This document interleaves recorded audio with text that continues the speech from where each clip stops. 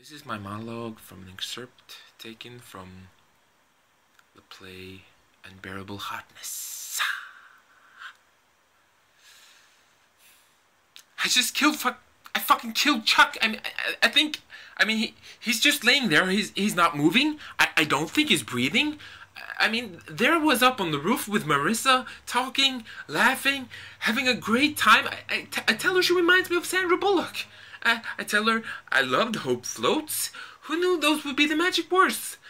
Next thing I know, her clothes are off and we're loosening roof shingles like there's no tomorrow.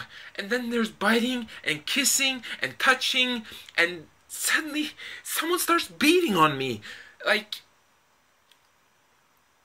just pounding on me and growling. Yeah, growling. And I look up and there's Chuck, and I'm like, what's the problem? And he says, the problem is, dude, you're fucking my girlfriend?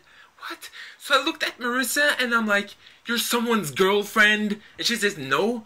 Then it comes out, Chuck just wishes she's his girlfriend, but actually she's his cousin or something. So he's got these feelings of guilt about wanting her. And then he starts crying. So that ruined the mood. Marissa put her clothes on, and she goes back down through the window, back in the party. And I'm left with Chuck, blubbering, whining, crying, Chuck. And he starts in on how he's just a total fuck up, and maybe he should just throw himself off the roof. For a split second, I'm thinking, yes, throw yourself off the roof, do it. But I don't say that. I say, you're gonna get a girl, buddy. Just maybe not your cousin, huh? And I give him a friendly pat on the back. A nice manly slap on the back.